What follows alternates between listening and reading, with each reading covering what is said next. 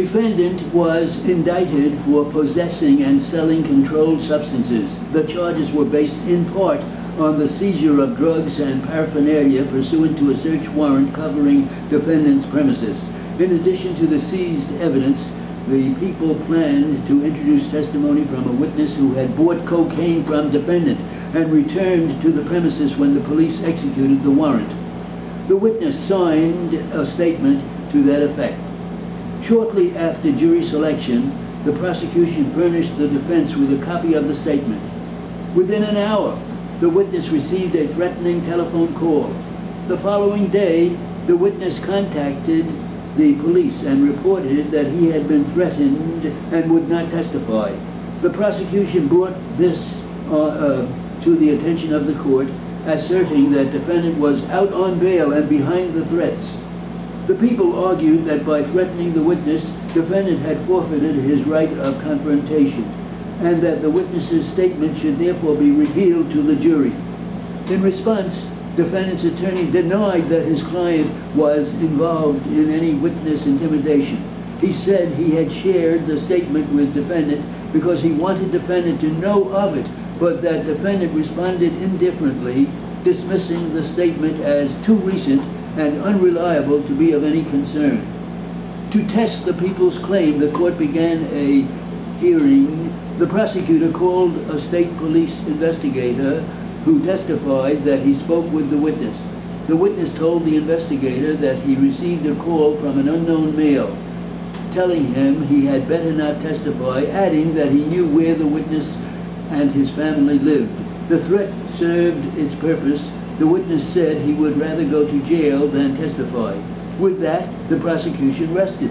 Defendant then took the stand and acknowledged that his attorney had shown him the statement. He denied, however, conveying or arranging for any threats to the witness. He said he told only one person, my friend Dale over there, about the witness's statement, but did not reveal who the witness was, implying that Dale could not have made the threat because he would not know whom to threaten. Defendant added that the statement was bogus and did not worry him. Both sides told the court they had no other witnesses.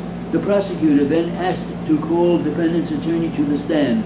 Counsel did not object, nor did the court suggest that there was anything improper about the people calling defendant's attorney as a witness against defendant.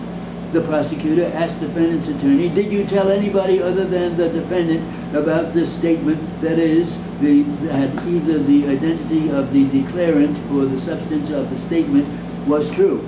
Defendant's attorney answered no. With that testimony, the prosecution sought to enhance the circumstantial proof against defendant by showing that only defendant was aware of the statement. His attorney testified he told no one else, and therefore was obviously the author of the threats.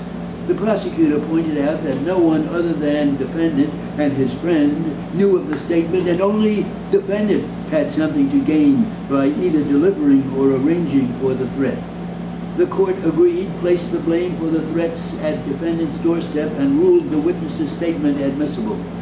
After a jury found defendant guilty, a divided appellate division affirmed defendant's conviction. 305 Appellate Division 2nd, 993, 2003. A dissenting justice of that court granted leave to appeal. Defendant challenges his conviction on several grounds. He asserts, with an issue of great importance and urgency, that the facts within the knowledge of defense counsel were relevant to that issue. The prosecution claimed that the defendant had threatened physical violence against a witness and the witness's family, a charge which, if true, called for swift action to protect the integrity of the trial. The prosecutor sought not only the admission into evidence of the witness's written statement, but defendant's immediate incarceration. The Supreme Court was obviously correct in processing and proceeding at once to a hearing to decide the truth or falsity of the charge. This was not a matter that would wait.